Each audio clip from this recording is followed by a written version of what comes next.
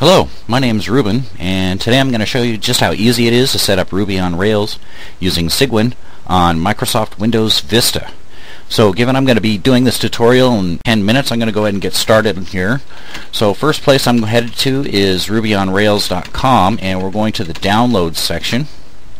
And once we're there, pretty much we're going to be following right along the same motto here with Get Ruby on Rails in no time, and for the most part the same steps. Ruby we're going to be installing using Cygwin, however, and following some of the other steps as you normally would for setting up Ruby on Rails.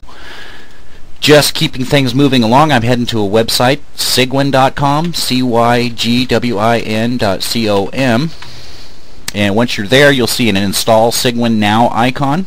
Go ahead and save that down to a location on your hard drive. I'm just saving it in my Downloads folder, and once you've got that saved down, open it up.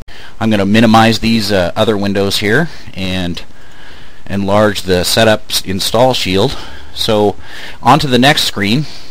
Basically I'm going to be leaving all the defaults. We're installing from the internet. We want to install to C:/Cygwin. Direct connection is what you'll want to probably have unless you've got a proxy. Mirror.mcs.anl.gov is about the fastest darn site out there. Now we're downloading the setup install screen, and for the most part all the packages that you'll need to get Ruby on Rails in Cygwin is already sort of pre-selected for you. I'll just open up the base packages, but what we're going to want to concentrate on is just two other trees that we'll want to grab two things out of the databases section, and that's libsqlite3devel, and just down from that a little bit further is the SQLite executable. Moving down to the next tree, exact next tree, is the devel section, and we need to get three programs out of here. We need to get GCC, the compiler, and another tool that goes along with the compiler is make. Quite a long tree. And the next program, last but not least, is the Ruby interpreter. So once you've got all of those selected, go ahead and click your next button. Now we're downloading all the packages, and I'm going to go ahead and speed this right to the end. Once again, keeping this tutorial as quick as possible. Okay, we're just running a few of the post-install of the setup programs now. A little shift in the matrix as I move things ahead a bit. We've got to the end of our install program for installing Cygwin. Now go ahead and just leave create an icon on the desktop, and we'll select finish. Okay, so now that we have Ruby set up within Cygwin, we need to just do one more thing with our Cygwin environment before I can download another package, the last package with our browser, and that's by clicking on the newly created Cygwin icon. And what that does is create some initial environment variables and our home directory, which we'll need to download our Rubygems to. So once that's done, go ahead and exit out. The last package we need to get by going right back to our browser is the Rubygems program, and if you scroll down on RubyRails.com on the download section, and you'll see the Rubygems location, and we'll download that by going directly to rubyforge.org from the download link. And I'm going to grab the latest version, and particularly instead of the zip or gem, we want to go ahead and grab the tape archive zip. So go ahead and click on that link and save that. You're going to need to save that to a very special location, and that is the newly created home directory by going to C:/Cygwin home and the newly created account when we initialized, and save that right in the home directory that we created. Okay, now that we have our Rubygems downloaded, we go ahead and just minimize the browser, although we won't be needing it to download any more packages. We will be needing it to just do our final Ruby on Rails test.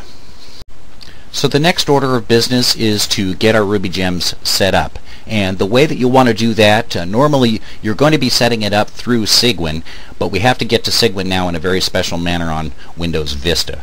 And by that I mean, go ahead and go to the Start menu, click in CMD in the Start Search, hold the Control key, hold the Shift key, and hit Enter. And what that does is bring you into the special privilege mode. So once you're into that mode, CD to the root of the drive, CD into Cygwin, and you'll see that Cygwin.bat is there, and that link that actually refers to that batch file, but we're going to need to execute it right within the MS-DOS shell in the special privileged mode so that we can maintain user access control privileges. Hit enter, and you can see that we're right back into the Cygwin environment. Now, if you type ls, you'll see that Rubygems is there. Let's extract that. TAR space hyphen ZXVF and the name of the package. Once you've done that, CD into the newly created directory. And once you're into the new directory, go ahead and type your Ruby setup.rb. And this is now installing our Rubygems. So now that we have our Rubygems set up, go ahead and exit out of the special privileged mode and exit out of the DOS mode. And we needed to do that on Windows Vista with the privileged method. We can open up our Cygwin icon directly now, and that will put us right into the user mode, the normal user account mode. And let's go ahead and install Rails.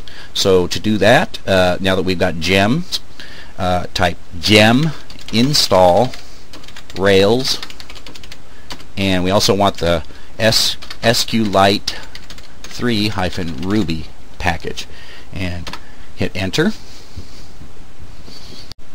Okay, so now that we have our Rails environment set up, you can see the dialog of the installation of our Rails and SQLite 3 Rubygems.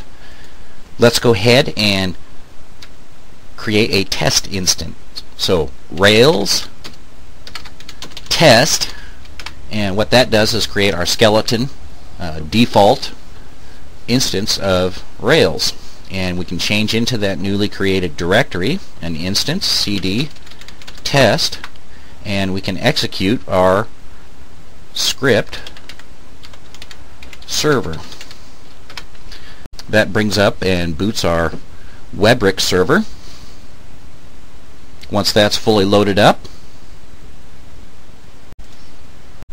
we can go right back to our browser, open up another tab, type in http://localhost:3000, enter, and there we go. We have Ruby on Rails set up via Cygwin. And just to verify, by looking at the environment variables, there we have it, 1.8.7 i386 Cygwin. And basically, that will conclude our tutorial. So I hope you enjoyed, and I hope you find this tutorial meaningful. Next, in other tutorials, we'll be doing more sophisticated customizing our Cygwin environment for Ruby on Rails. Thanks for watching.